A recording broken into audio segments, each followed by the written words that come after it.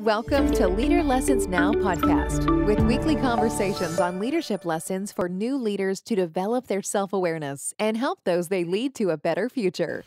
Now, here's your host.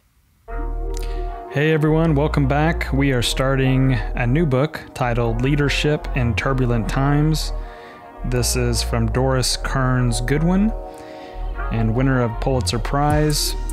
It's got a lot of accolades here. Also #1 New York Times business bestseller. And the publisher is Simon & Schuster Paperbacks with copyright 2018. So I dived into this pretty quickly and had to take a step back because it is definitely dense enough to be rich in context and then rich in kind of what lessons to pull out of it. So this is not going to be like the other two books I reviewed recently, which was kind of like a quick overview and then, kind of a couple of key takeaways. I think here the nuggets are deeper and require a little bit more context and maybe a little bit of opinion as well, so that we can sort of pull out of the depth in order to get some keen insights that are relevant for today. So I start with the foreword, and that is to outline the book into 3 parts.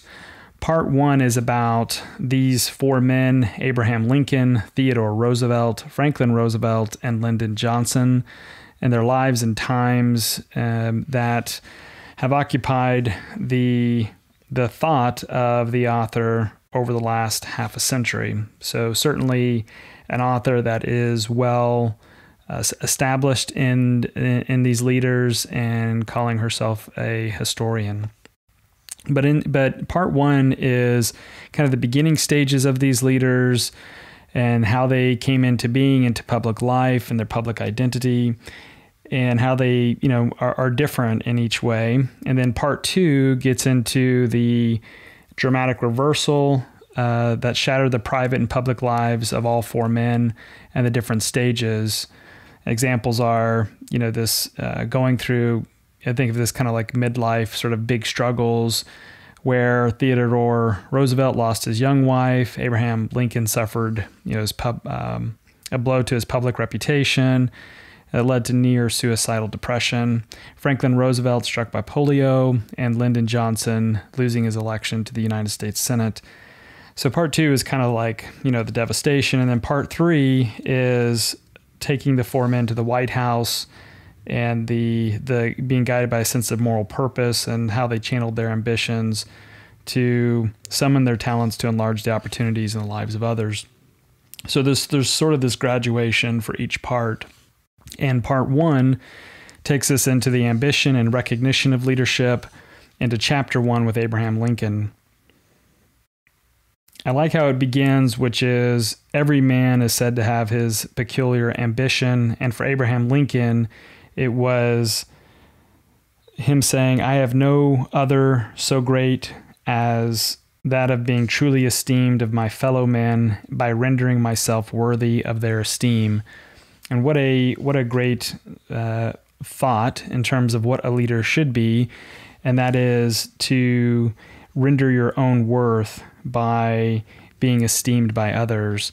And this is the reflection, right, where leadership is a mirror of the people and the collective reflection. And so that is the servant mentality. So that's interesting. And if we start kind of walking through his history, the springboard for Lincoln's ambition was from the poor and of his youth. And so this poverty and this kind of self-development out of poverty is at the core of who Abraham Lincoln was. And this motivation and willpower to develop every talent he possessed to his fullest.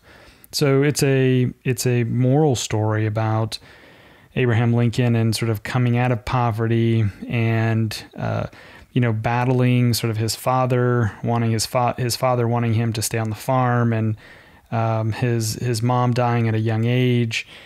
And so having to work hard sort of with his body, but then also really challenging himself to digest information from whatever source he could get it from, primarily books, and then to try and convey what he's learning with others. That upon first appearance is this lanky guy, with this ink black hair and kind of high cheekbones and kind of a weird looking guy.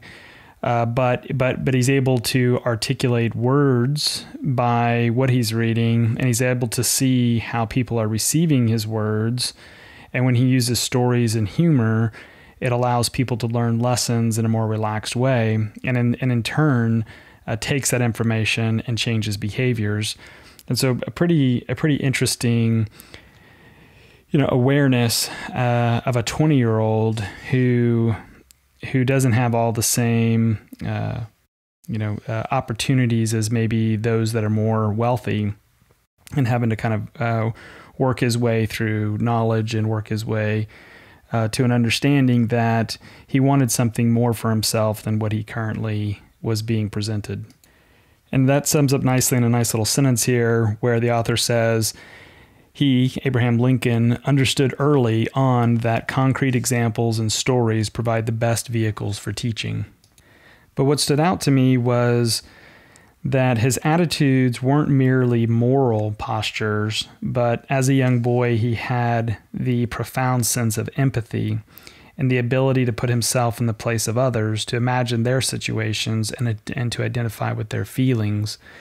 So it's that willpower to develop your talent to its fullest and understand where you have opportunities to develop talent, and you begin to work on it rigorously, while also having the empathy for others and not using that power of knowledge to domineer, but to understand and to help others grow. He made things happen instead of waiting for them to happen. He was one that was engulfed by sadness and was pretty revealing of this melancholy side of his temperament. There was quotes about his melancholy being dripped from him as he walked. Yet if the melancholy was part of his nature, so too was the life-affirming humor that allowed him to perceive what was funny or ludicrous in life.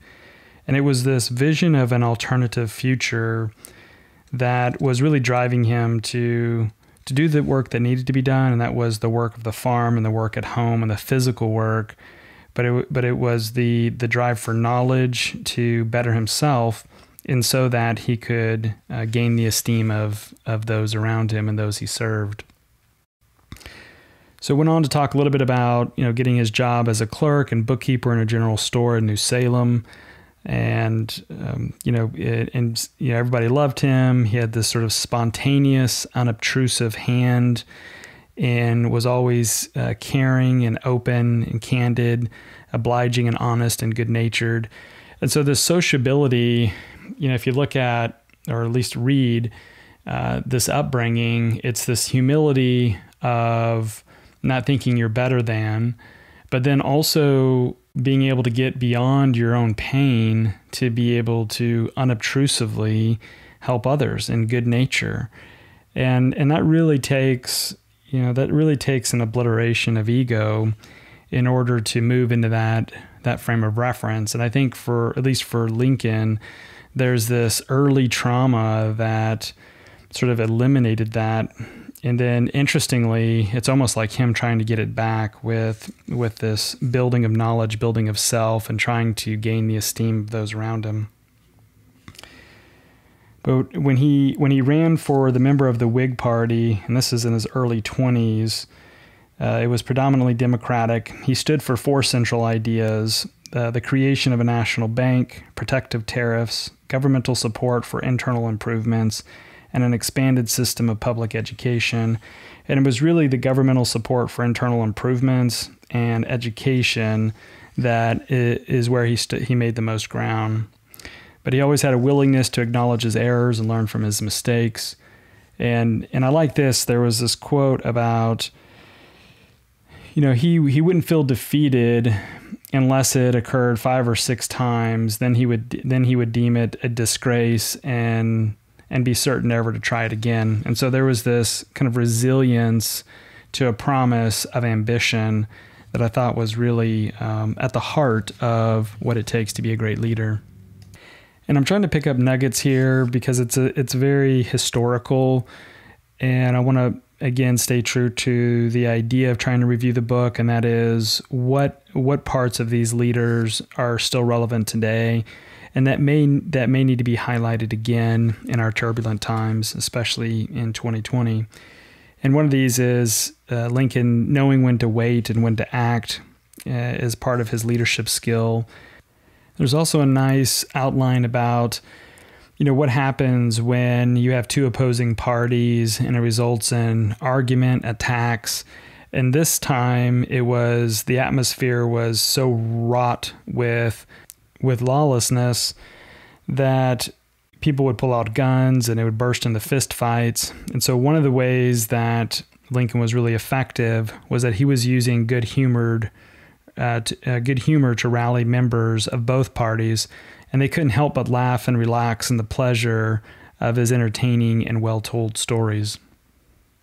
There's also a nice example where Lincoln's moral courage and convictions outweighed his ferocious ambition in the voting against the institution of slavery, which he felt was founded on both injustice and bad policy. And at that time, to be somebody that was against slavery, and here he is at the age of 26, was pretty condemning and could have ruined his future, but he stayed true to his beliefs early on.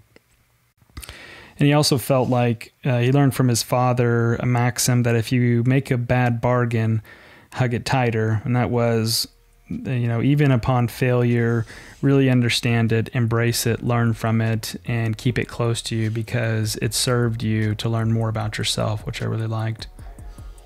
So it ends the chapter with a nice sentence I'll read, and that is, in less than a half a dozen years, seemingly from nothing and from nowhere, he had risen to become a respected leader in the state legislature, a central figure in the fight for internal improvements, and an instrumental force behind the planting of the new Capitol, and a practicing lawyer. And I think this idea of him, being part of the ordinary people, and in that belief, he really believed that people could govern themselves, and that's how you succeed in knowing that the institution is just a reflection of the people and is the people. And so I really loved that first chapter, and the next one takes us into Theodore Roosevelt. Thanks for listening to Leader Lessons Now. Check back weekly for new episodes, and please subscribe to this channel if you want to stay updated on the latest leadership lessons.